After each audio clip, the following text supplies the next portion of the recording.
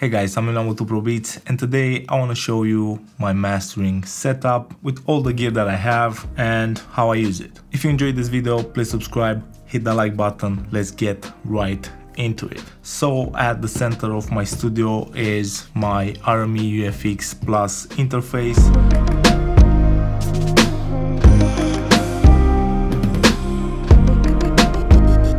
I use it because of the rock steady drivers, build quality and connectivity. I want it to be future proof. It has Madi, it has ADAT, lots of inputs, lots of output. Next up is one of my latest addition to the mastering chain, and that's the Burl B16 plus the Burl BDA4M. That's the DA converter.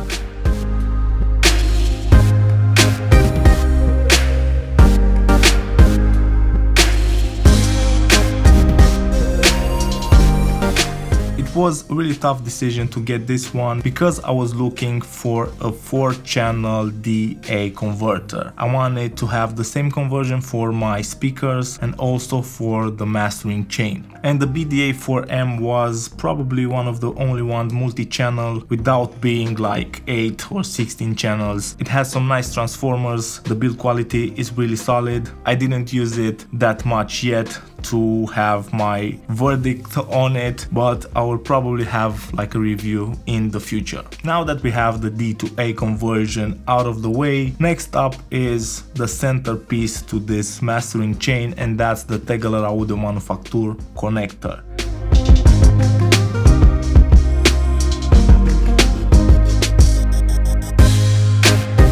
This is a matrix. This allows me to connect all my gear and use a plugin to route the gear inside the connector, so I can have different chains. I can have an EQ first, I can have compression, I can change the order, I can solo the gear, I can bypass the gear, and also really important is the ability to recall the order. The connector is connected to my network. I have an Ethernet cable to my router, and it's so much easier to make decisions when I can change the order of the gear. Then in the same rack behind me, I have the Creme, an SSL type compressor with a pull textile EQ.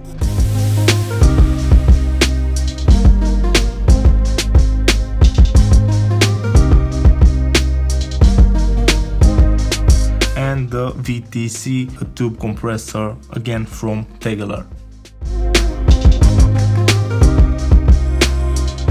Next, let's move to another interesting piece of gear. That's the Neve Master Bus processor. It's a compressor, it has saturation, it has a really cool stereo field editor. It's a powerhouse.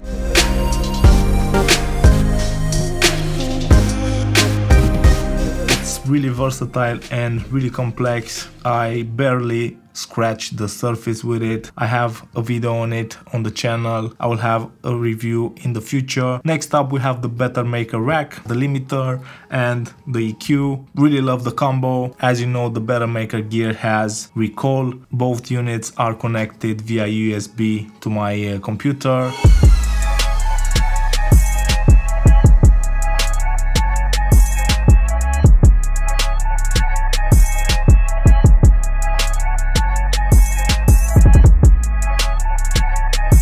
I can use a plugin. I don't have to reach out and use the knobs if I don't want to. Most of the time I like touching the knobs, they feel great. The EQ is mid-side, it has a pull text section, one of the best mastering EQs that you can get. The limiter, again, really versatile. I use it mostly for clipping and sometimes saturation. That allows me to get my tracks louder without that much effort and without sounding really bad. The last in this analog mastering chain is the A to D converter, and that's the Dangerous Music AD+.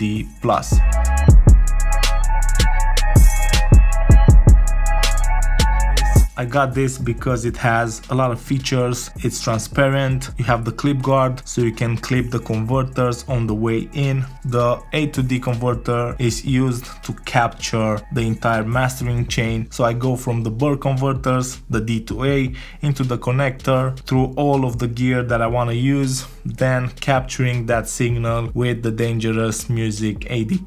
I can clip it. It sounds really nice when clipped. I like the sound. I can engage a transformer. I have the emphasis knob, which is pretty magical, and that's why I got it. And with this mastering chain, I can do my masters purely analog if I want to. I still use some plugins. For example, I still use the Pro L, the limiter, for the last limiting stage. I still use the BX Digital to do some corrective stuff. I use the Bettermaker mostly for boosting. I still use plugins like Suit or Gulfos, but this is the mastering chain. It was something that I wanted for a lot of years. It's a dream of mine to have the gear that I have. I'm really grateful and really happy to be able to work with something like this. It's just incredible. Some downsides, cables, workflow, which can be pretty time consuming. Also the recoil, I don't like that side of it, but when it comes to sound, it sounds absolutely amazing, and I will probably do like a full video mastering a song fully analog with this chain, so stay tuned for that. I hope that you enjoyed this video. If you did, please subscribe, hit the like button, don't forget to follow me on Instagram, and see you guys really soon.